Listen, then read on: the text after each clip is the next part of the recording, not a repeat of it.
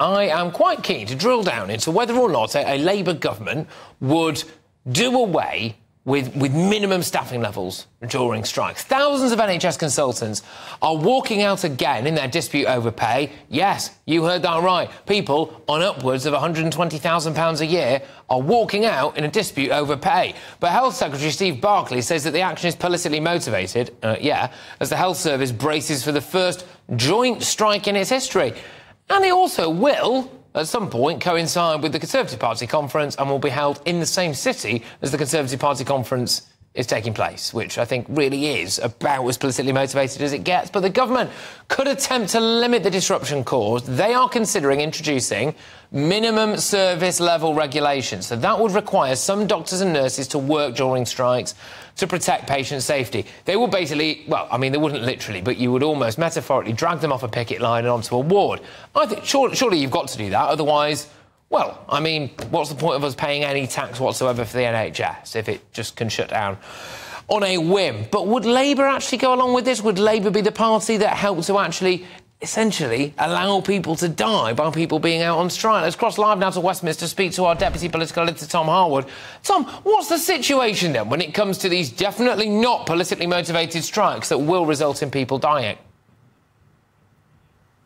Well, it's interesting, Patrick, that you referenced that people may die due to less care, less cover, and indeed this almost unprecedented situation of both consultants and junior doctors going on strike at the same time, providing even less cover than we've seen before.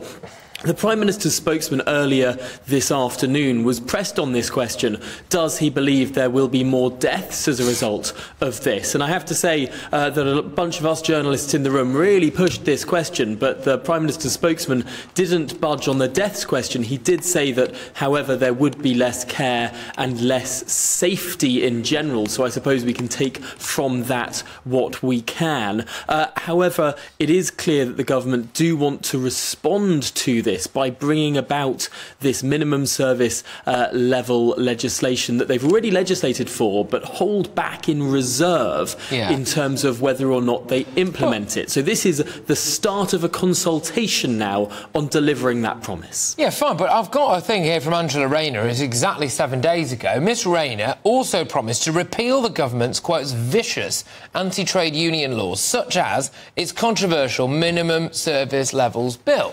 So would that mean, then, under a Labour government, there would be absolutely no chance of having a minimum service requirement, basically opening the floodgates for people to go on strike, all of them, at the same time, with no public service provisions?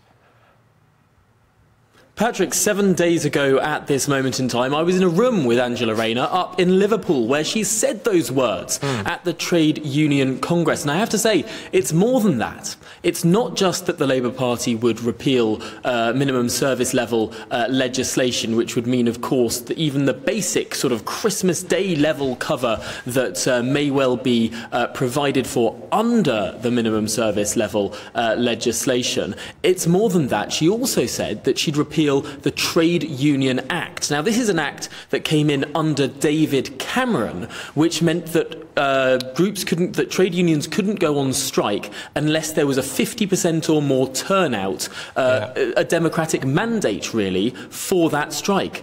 So if the Labour Party were to repeal that, what we might well see is a shift in power away from ordinary workers and towards trade union leaders, trade union barons, as they're sometimes known, whereby strikes are called with less than half of members of trade unions even voting for them. That would be a fairly radical step backwards in terms of trade union legislation, and I think that would be an even more radical step that would see more strikes than just this minimum service level stuff. Yeah, indeed. I think it's worthwhile noting that, now the Labour Party have started saying things because the election is getting closer and closer. And we've got quite a lot to unpack, and I'm amazed at how easy it is proving to be. You've got the idea of 16-year-olds potentially getting the vote. You've got where they are when it comes to things like asylum policy. You've got Starmer meeting Macron. What's he talking about? Are we going to end up with fishing rights on the table and ever closer Europe? You've got this kind of stuff about minimum staffing levels. And I just can't help but wonder whether or not these opinion polls are going to close between now and the general election turning up, Tom, because people are finding out what Labour think. And I'm not entirely sure that it's that popular. Well, Patrick, I have to say the Labour Party has been incredibly cautious, apart from in the areas where they feel like they have to not be.